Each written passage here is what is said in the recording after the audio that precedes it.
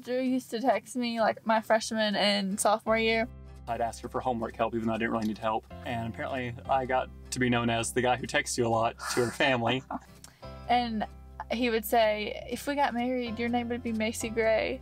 And I thought he was just saying it because there's a singer named Macy Gray, but he was just saying it to try to get me to get the idea of marriage in my head. Hi, pretty girl. You're beautiful. Macy, you've been a cherished friend of mine since long before our journey began. I've admired you for years.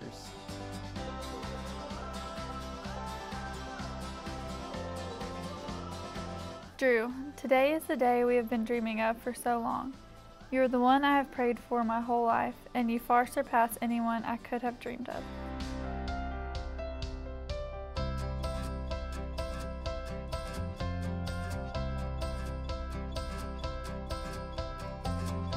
You are hospitable and caring, gentle and affirming. You are the most patient and caring person I have ever met.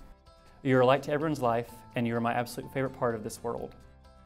You're my best friend, and I will love you as long as God gives me breath, for I know He has given me you. Whatever location and through whatever trial or tribulation, I vow to hold hands with you and walk side by side through it all.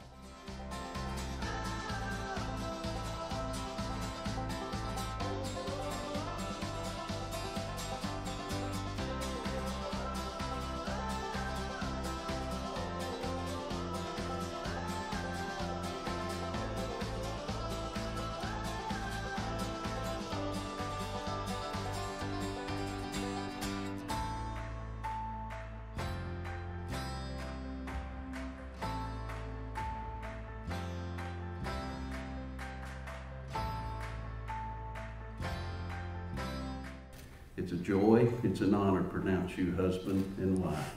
And Drew, you may at this time kiss your bride.